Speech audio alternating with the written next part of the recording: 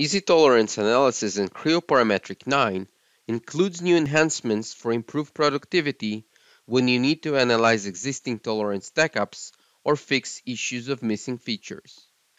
In this brake caliper assembly, I have already one predefined stackup that analyzes the gap between the brake pad to the rotor. When I'm looking at the results, the gap seems slightly large than I have expected, so I need to analyze it more closely.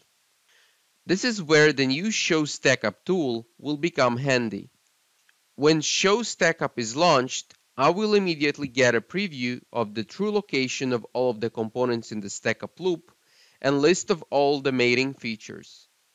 For enhanced clarity, I can choose to show the involved components in the loop as transparent or in their regular display style.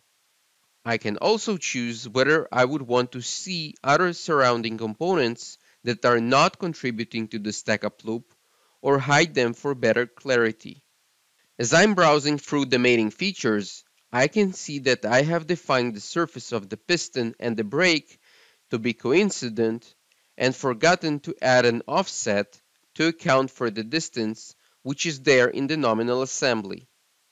Due to the missing offset, I can see that there is an intrusion between the brake pad and the caliper.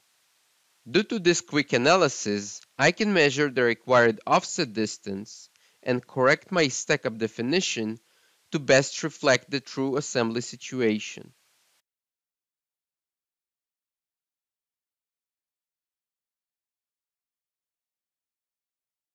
Another new enhancement is the new repair tool that will allow you to fix issues with existing tolerance stackup analysis and avoid recreating them from scratch.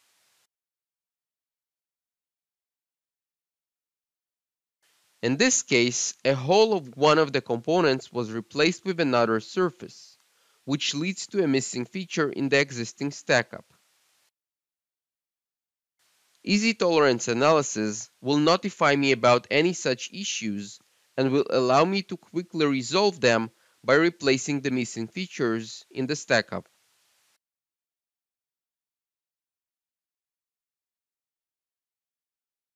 So overall, all of these enhancements will improve your productivity when working with EZ Tolerance Analysis and will streamline the stackup analysis process.